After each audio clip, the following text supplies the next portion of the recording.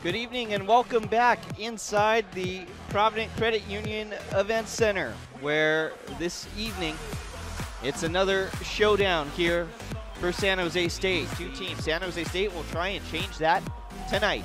And here's the opening tip. We are underway, and in the left corner, Thomas, that's a three off the front of the rim. The rebound to Potter and San Jose State. Potter with a scoop layup on the left side, a little Euro step on the left baseline. Wade has the ball taken from her, and Courtesy Clark with a fast break here. The layup up and in for the Spartans.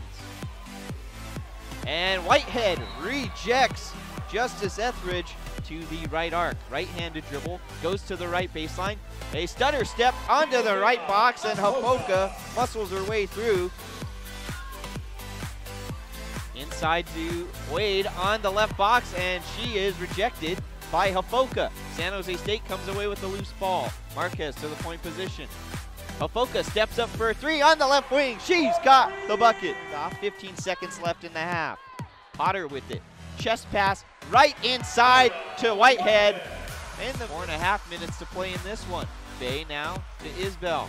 Oh, Isbell made Clark miss, but Basalo steals it. San Jose State back the other way. Basalo stops, pops from the top of the key, and hits the jumper. And the Spartans down by 4, 60-56.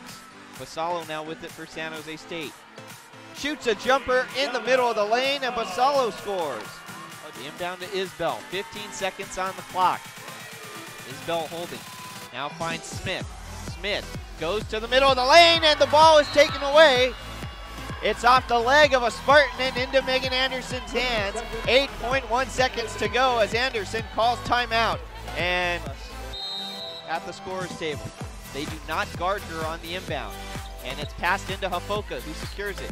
Gives it back out to Basalo. 3 seconds. Basalo behind the back dribble. Basalo, 1 second. At the horn, she's got the bucket! Off the window and in! San Jose State wins! And that's the game. San Jose State holds on for the victory.